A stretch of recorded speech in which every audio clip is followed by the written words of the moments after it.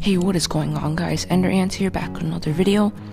Sorry if my voice sounds a little different. It's because I just woke up and I wanted to record this video as soon as possible. And sorry if it can't focus. Let me try to. Okay, that should be a little better. Okay. So as you can tell by the title, we have a new Nanitic right here. It's a little pale, so sorry if you can't see it as well. Here's a better look.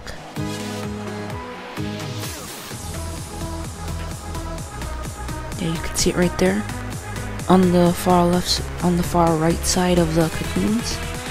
And I'm not sure what time it hatched at, but I do know that it hatched soon.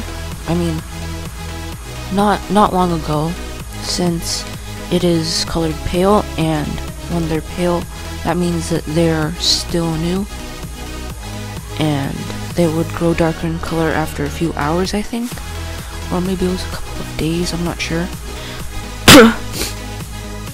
So yeah, guys, I just wanted to show you that I got a new Nanitic, other than the one that I've always been showing since this one came in the mail. The worker came in the mail. So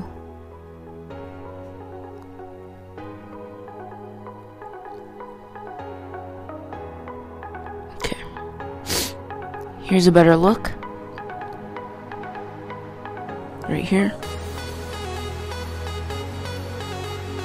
And I can tell from the, wait one second, I could tell from the other cocoons. Okay, sorry about that, guys. I was trying to get a below the test tube video, but it didn't go out so well, so sorry about that. But anyways, back to the cocoons. I could tell that some of them are about to hatch also, since I could already see the worker ant outline of them. So yeah, that's all I wanted to say. So thank you guys so much for watching this video. If you enjoyed, please leave a thumbs up, and let's hope that some more good things would happen to this colony. So see you guys later.